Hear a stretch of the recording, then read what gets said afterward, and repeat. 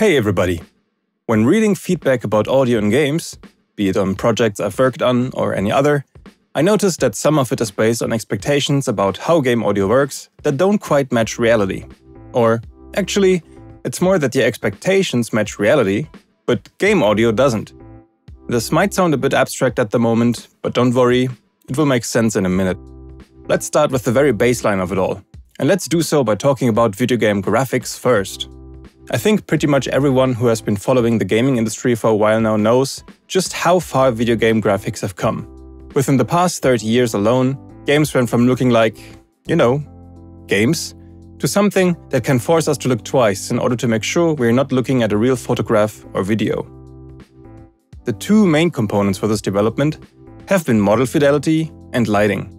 Early 3D games featured stylized character models with low polygon counts, simple textures, and extremely basic light simulation, if one could even call it that. As computing power and software technology improved, so did the aforementioned areas, giving us today's near photorealism. An important step for the overall visual realism has been the relatively recent introduction of real-time ray tracing and path tracing, technology that tries to simulate realistic behavior of light by sending out virtual light rays and calculating how each ray interacts with the world. For the sake of simplicity, I'm going to summarize both with ray tracing moving forward. But again, ray tracing hasn't been around for too long. Older titles, and even most newer titles, still don't use it. And yet, many of these games manage to look extremely good or even realistic. How come? Well, the explanation is quite simple. Through ingenuity, approximation, and trickery. Because an actual ray-traced lighting simulation has not been an option for the longest time, developers continuously created more and more systems that try to emulate realistic lighting as close as possible while staying within the capabilities of their contemporary hardware. For example, back when most character models couldn't be very detailed and lighting was rudimentary, finer shadows were usually simply faked by drawing them onto the objects.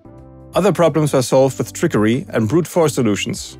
Some games simulated mirrors by simply rendering a copy of the scene twice, giving the illusion of watching a reflection. So, to summarize all of this, to this day, video game graphics are based on a lot of clever visual trickery that was continuously developed and refined over the years. The overall picture usually looks pretty, realistic even. But when knowing where to look, it's surprisingly easy to see all the cut corners. All of this was an admittedly somewhat long-winded introduction so that we have something to compare the world of audio to. You see, just like lighting, sound is a vast and complex physical topic. It consists of different frequencies, it spreads, it bends, it gets reflected and absorbed, and so much more.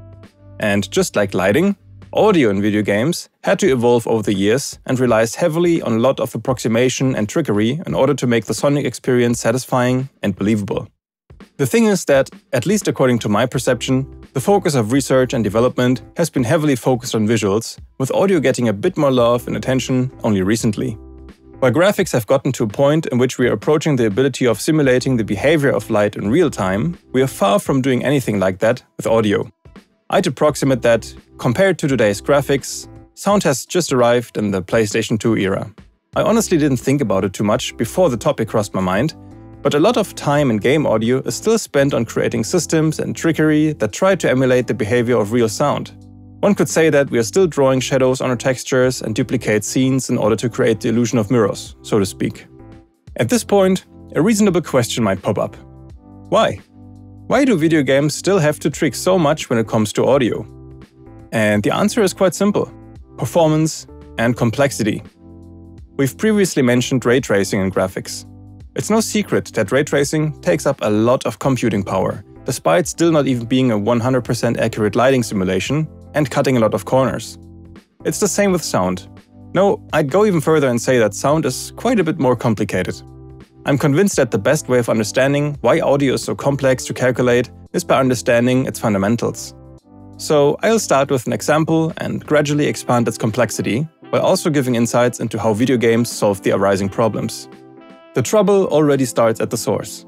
In general, every sound is omnidirectional, meaning it spreads in every direction equally in a spherical manner. And yet, most of us have probably experienced that some sounds are more audible when you are, for example, standing in front of a loudspeaker rather than behind it, right? Yes, this is because of two things.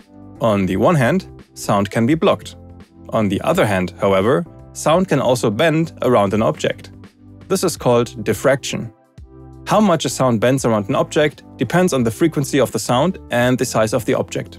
Simply put, lower frequencies can bend around larger objects than higher frequencies. But a sound does not consist of just one frequency. Rather, it's an accumulation of a lot of different frequencies. To get back to our speaker example, the lower frequencies of the sound are able to bend around the speaker, while the higher frequencies are not. Games have tried to emulate this behavior for a while now, with a varying degree of complexity. In the simplest cases, they simply scan between the listener and the source of the sound and check if a large object or a wall is present. And if so, the higher frequencies get attenuated. Meaning, just as in most graphics, games do not follow each possible path the sound can take, but rather approximate the result with these simpler checks. Let's add another layer of complexity. Imagine being inside a room with thick walls while someone speaks in the room next to you, connected by an open door.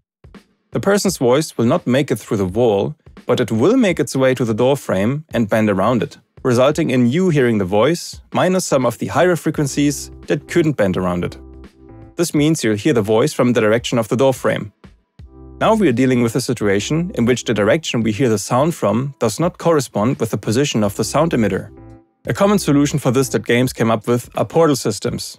The basic premise is that the areas are divided into rooms, and those rooms are connected via portals. Such a portal could be our door frame. We could now simply say that every sound playing from outside of a room would be played back at the position of the closest portal. That sounds reasonable, right? Well then, let's add another door frame, or portal, that also leads into the adjacent room. Where do we position the sound now? A somewhat reasonable answer might be both. Okay, why don't we add another property of sound? It can, very simply put, penetrate through objects. For the sake of simplicity, all we need to know for now is that lower frequencies can penetrate thicker obstacles than higher frequencies, similar to how sound can bend. We are now making the wall dividing our rooms really thin. Additionally to bending around the door frames, some lower frequencies of the voice would now also penetrate the wall and reach the listener as well. And to make matters worse, the frequencies that reach the listener would largely depend on the material and thickness of the wall. We are already at a complexity that, to my knowledge, no game truly simulates to this extent. But why don't we add a little bit more before we take a little breather? We said that lower frequencies can penetrate through our thin walls. But what happens to the higher frequencies that don't? Without getting into too much detail, some frequencies will get absorbed and others will be reflected back into the room.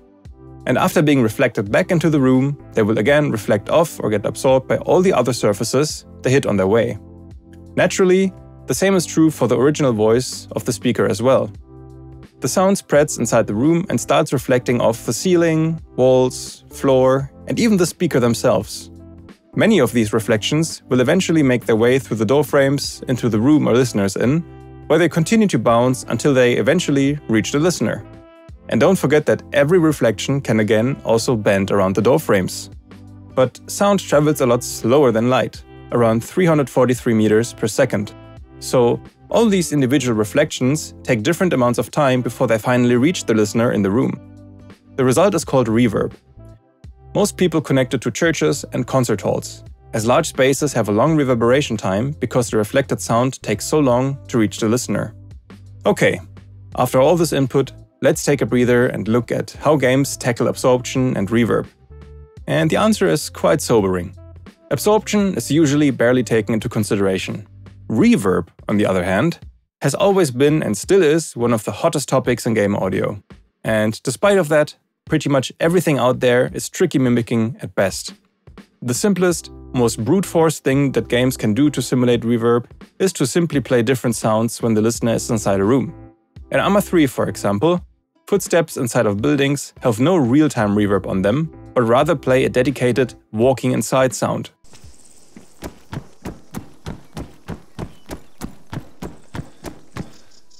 Similarly, it is common to change the reverb tails of guns when firing them inside a room. In some cases, games may switch between different sounds depending on the size of the room or even its material. The Battlefield series comes to mind here.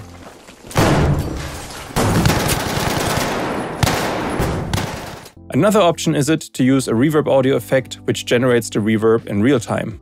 either based on an algorithm or by copying the reverb characteristics of a real place. The downside of the solution is the fact that these real-time reverb effects can eat a lot of performance, which is why games usually cut many corners in order to use as little of them as possible. They also tend to sound very synthetic in many situations because, well, they ultimately are. What all solutions have in common is that they, again, do not actually simulate each sound wave traveling through and reflecting off of the environment, but rather use simplified methods to approximate a convincing effect. I think a good visual comparison in games are generic reflections oftentimes used on things like buildings. They look okay when not looking too close, but don't reflect the actual world at all. Literally. Funny enough, searching for ray-traced audio online will yield a lot of results, but all of them, too, are not about actually simulating every single sound wave. Rather, they are about clever, somewhat procedural methods of getting a rough set of data about the general environment in order to tweak the parameters of the aforementioned artificial reverb effects. Alright, ready for some last push back into the world of understanding sound complexity? Then let's talk about the sound of things that are far away. Starting with why sounds get quieter over distance. You see, sound in and on itself is just energy in the form of vibrations. If we hear sound from loudspeakers, it is because we used electrical energy in order to make the speakers vibrate, which in turn caused the air to vibrate. Long story short, we need energy to make something vibrate. As the sound travels through the air, it continuously expends its energy, causing it to become quieter. So far, so good. But you might have noticed that faraway sounds usually also sound a lot duller and miss their high-frequency content. This is because higher frequencies require more energy to propagate than lower ones, and therefore become quieter a lot quicker. It's kinda like the difference between regular walking and sprinting. The relatively low step frequency of walking will allow you to walk for hours and cover a long distance, while you'll be out of breath after a high-frequency sprint after a relatively short distance already. These so-called volume and frequency attenuations over distance are common features in most games.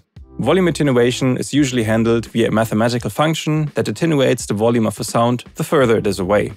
Frequency attenuation is usually achieved by using a so-called low-pass filter. It filters out higher frequencies and lets lower frequencies pass through, and the distance to an object determines at which frequency this filtering starts. It's not exactly a one-on-one simulation, but gets the job done.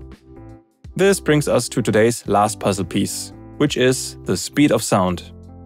Have you ever noticed that, for example, a distant airplane sounds weirdly whooshy and uneven, while a close one seems to have a clear engine sound?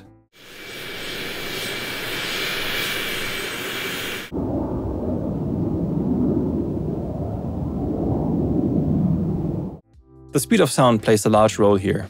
I've previously mentioned that sound travels with around 343 meters per second through air. That was not really accurate though. In reality, the speed of sound through air depends on both air temperature and humidity. The warmer and more humid the air, the faster sound can travel. On their way from the airplane to the listener, different sound waves can travel through pockets of air that vary in temperature and humidity, causing the sound to slow down in some areas and speed up in others. On top of that, wind blowing in different directions or wind turbulences can further increase the difference in local speed of a sound wave. The result is that the listener is not hit by an even wavefront, but a smeared and distorted version of it. Because sound waves add and subtract one another, these wave interferences can cause the typical, seemingly random swelling in the perceived volume and characteristics. It might not surprise you to hear that these sorts of complex sound propagation are not really simulated in the gaming world at all. For loud noises over distance, such as airplanes, gunshots and explosions, it is common practice to simply blend between close and distant versions of a sound in order to emulate the real-life behavior. Phew, we've covered a lot of ground today. And that was only a fraction of the characteristics of sound we could talk about. Now, imagine the sheer amount of computing power required to truly simulate the behavior of sound in real time. We'd have to track every air molecule as the sound spreads in every direction, while every blade of grass, every leaf on a tree, every crevice in a rock and every street sign could potentially let through, absorb or reflect the sound. We'd have to simulate local atmospheric conditions in order to faithfully track each air molecule as its speed is affected by them. And we'd have to do it for potentially hundreds of sound emitters simultaneously, with no real room to cheat, because every little and large object on its way will contribute to the final sound that reaches the listener. I'm sure we'll get there someday, but until then, I honestly don't think we're missing out on too much. In the end, being 100% realistic is not a guaranteed sign of quality. Going back to video game graphics, I think an argument is to be made that a lot of titles start to look quite similar in their overall style, especially when it comes to lighting. And it makes sense. If the goal of all games would be to look like reality, eventually they would all look the same. Like reality. A game that could visually or sonically recreate reality one-to-one might not automatically look or sound better, just different. A good example are some screenshot comparisons of games with and without ray tracing. To me, oftentimes I can pragmatically deduct that the lighting makes more sense, but can't help to think that the non-ray traced images look more visually pleasing at times. That's just my subjective experience though. I do not want to romanticize old graphics, but there's another aspect worth thinking about if you ask me. The fact that developers had to trick so much back in the day to achieve certain visual effects led to the fact that many games had a very distinct visual identity, despite oftentimes trying to achieve the same goal of relative realism. I feel that this is the time game audio is in right now, and it fills me with a sense of contemporary nostalgia to know that today's video game soundscapes are still created with all that ingenuity and trickery of their creators. But that's it for today. So, thanks and have a good one.